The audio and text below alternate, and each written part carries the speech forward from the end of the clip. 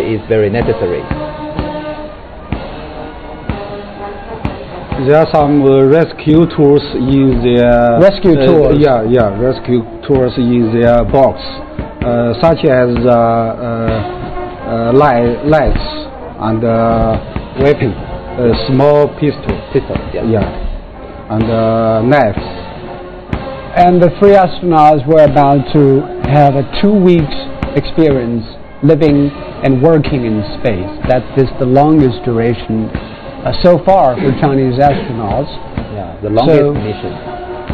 Does it make anything different? Because 3 days and 2 weeks, will that be quite different living in space? Of course, quite different. In what way? They will facing more problems for the microgravity environment and also the radiation in space. Of course, the main task of this Tiangong-1 mission will be the study of all these kind of influence in space. And you mentioned microgravity and radiation. We understand radiation isn't a big problem for low orbit. But in South Atlantic, it is a problem. The geomagnetic field is not a very certain parts about the Earth, certain area where the radiation level is considerably high. Yeah, in the field just above China, the magnetic field is very strong to protect the spacecraft. While in South Atlantic, there is a very special area. The space radiation will influence the spacecraft, and also, unfortunately, all the manned spacecraft will cross this area. So how did the International Space Station cope with radiation problems, John? Well, the ISS actually has the ability to move into more sheltered areas in the event of a solar flare. There's been a lot of talk How often does a solar flare happen? Well, the flares happen fairly frequently, but ones that actually influence the Earth's but it's predictable. We have warning, yes. There are solar observatories whose sole purpose is to keep an eye on the sun and see when a flare is happening. For short flights, most of the adaptation that the astronauts undergo is psychological. They become accustomed to being in space. But for flights of 3 weeks and longer, there's physiological adaptation that takes place, and the actual physical effects of being exposed to radiation and weightlessness for long periods of time begin to mount up. What kind of physiological effects that could be a concern? Prolonged weightlessness leads to a readjustment of your body's mechanisms for maintaining its bones. So your bones literally begin to dissolve after some time in space. Bones are piezoelectric, which means that if you put stress on them, it generates electrical currents, and those electrical currents stimulate the strengthening of the bones.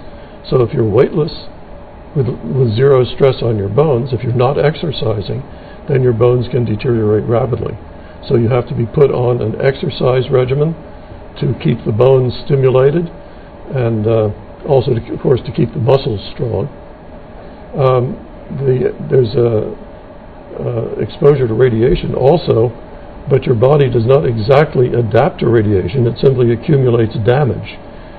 So there are ways that you can limit the damage to the body by having high concentrations of antioxidants in your diet, because radiation generates strongly oxidizing fragments of molecules such as hydrogen peroxide, hydroperoxyl radical, which attack DNA.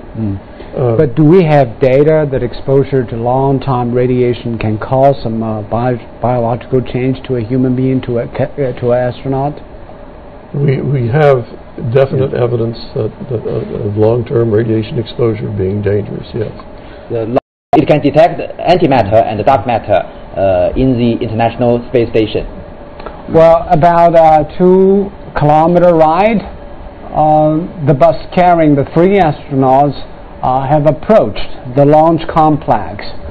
Well, that's where they will lift off from the Earth and head on the journey to the China's first prototype of space lab, that's Tiangong 1. This is the Jiuquan Satellite Launch Center. It is a launch center that is one of the biggest and also that is used the most among all the space launch complexes.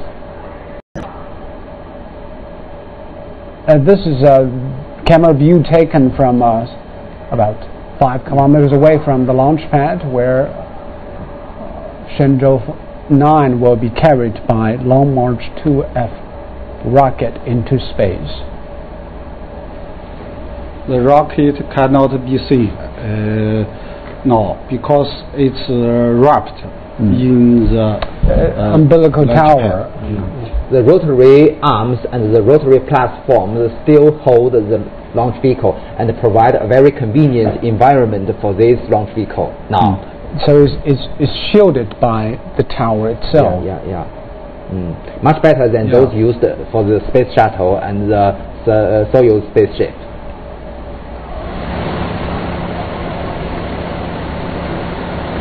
This is the bus carrying astronauts. They already arrived at the launch pad. After some final check, they will be heading towards the platform that will carry them inside the spacecraft.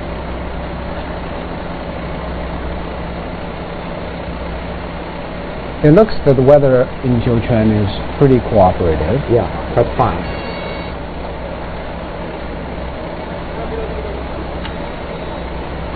Weather is ideal for the launch.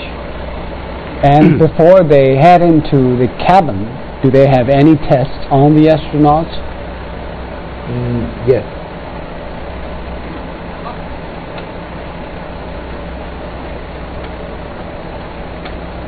They will take a lift to the spacecraft, and then they will clean, and then will go into the spacecraft. Jing Haipeng will be the last one on board Shenzhou 9 because he sits in because of the seat middle. arrangement. He sits in the middle.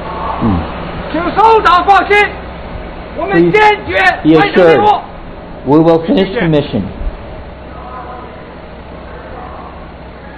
This is the Commander-in-Chief of China's Manned Space Program, General Chang Wanquan, at the side of the launch complex, saying goodbye and sending off the astronauts into the lift, and they will take them to the spacecraft.